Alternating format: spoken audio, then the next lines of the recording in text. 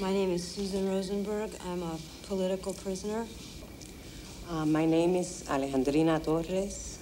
I am a Puerto Rican prisoner of war. My name is Silvia Beraldini. I'm an Italian citizen and a political prisoner.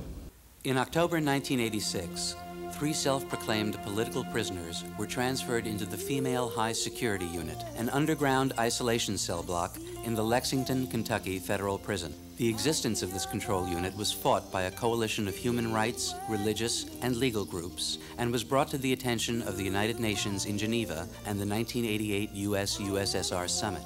This film traces the stories of the first 3 women imprisoned there for almost 2 years. What happens when a government feels that nobody knows that you're there, that you don't exist, that you don't have a face, you don't have a name, they can do whatever they want to. If you just talked about 3 women who were in prison and being abused or mistreated, it doesn't mean anything. But once you give a name and a location and the treatment to somebody, the world begins to change. And if it affects one person, it should affect us all. You know, if it happens in this country, it's really a serious, serious blow to people's rights. Because if it happens here, it can happen any place.